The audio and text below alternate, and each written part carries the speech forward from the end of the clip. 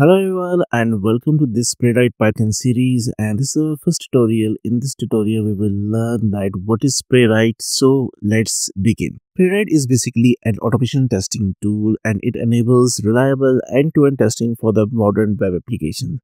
There are so many good features, and the first good feature is that it supports the multiple browsers. This means that you can write and execute your test across the different browsers like Chrome, Edge, Firefox, Safari, and the the other good feature is that it's a cross platform, which means that you can run your test on Windows, Linux, Mac.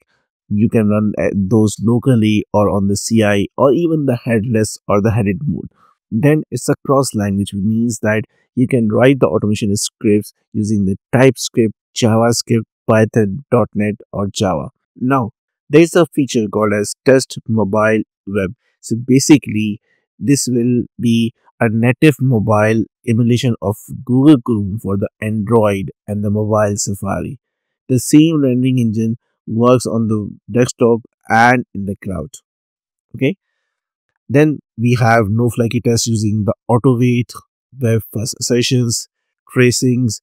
Then we have no trade-offs, no limits. We can easily handle the multiple tabs, multiple origins, multiple users. We can go with the trusted events. We can easily go with the test frames, shadow DOM. You can run the tests in the full isolation with the fast execution because of the browser context. Then we have a powerful tools like you can generate the test using the code gen. Then we have a playwright inspector through which we can inspect the page, generate the selectors, step through the test execution and see click points and explore the execution log. Then we have a trace viewer which will capture all the information to investigate the test failure. Now these are so many features. We will in this series we will go through each and every feature step by step, and in this particular series we are working on the Python, so we will be using the Python documentation. So by default it's Node.js, and I have already created a complete playlist on using the Node.js and JavaScript. So if you want to learn using the JavaScript, so you can just go to that particular playlist and learn from there. But in this series, as we are working on the Python, so what we need to do is that we need to select the Python, and here we'll click on the get started, and it will take to the documentation for the Playwright Python.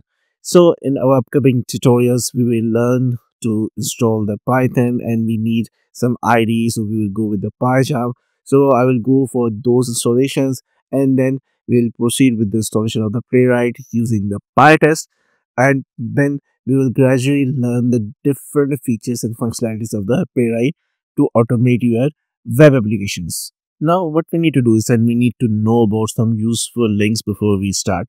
So we have this GitHub account. So if you click on this one, so it will take you to the latest GitHub account, and it will contain all the files and everything, the issues. So this is specific to the Playwright Python, right?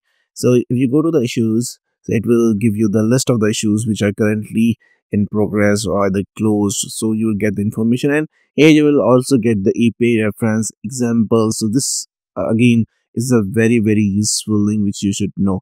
So you see that the bugs in the open state or the closed state, and so tomorrow you're working using the Playwright Python, so you need to look into this one, because in case you might be encountering some issue and the issue is already in the open state, right?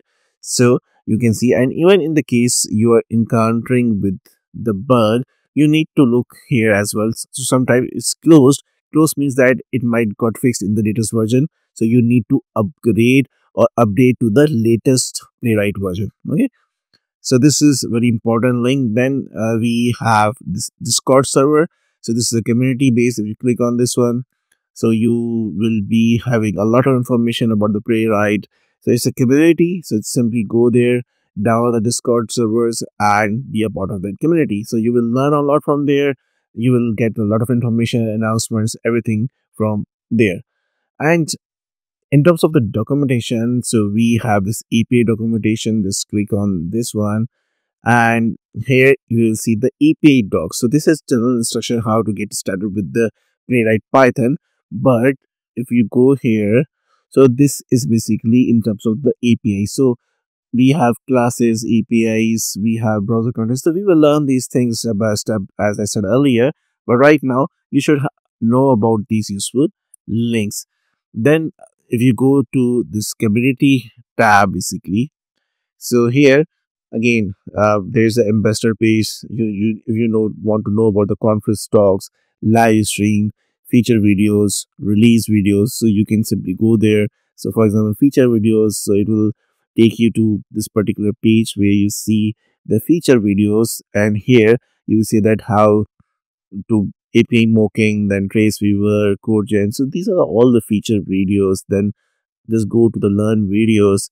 So here, from here, you can learn the Playwright, right?